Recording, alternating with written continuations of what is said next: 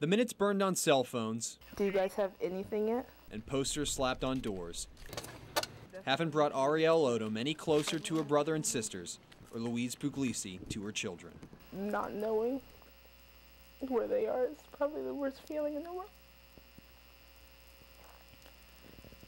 It's very hard to wrap your head around the fact that your kids are missing and nobody knows where they are. Police say 10-year-old Nikki, 14-year-old Pat, and 16-year-old Lindsay ran away from their foster home near Old Forest Road Wednesday morning. Social Services says there were no problems between the children and their foster family.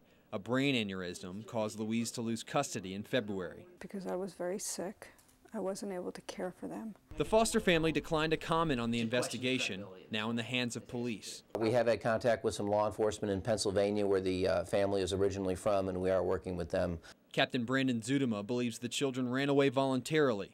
To where is as great a mystery as why. They've never run away or done anything.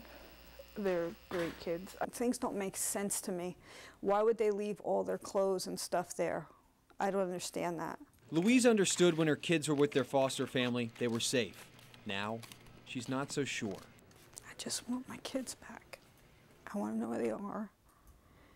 And whoever can help, please just help get them back home.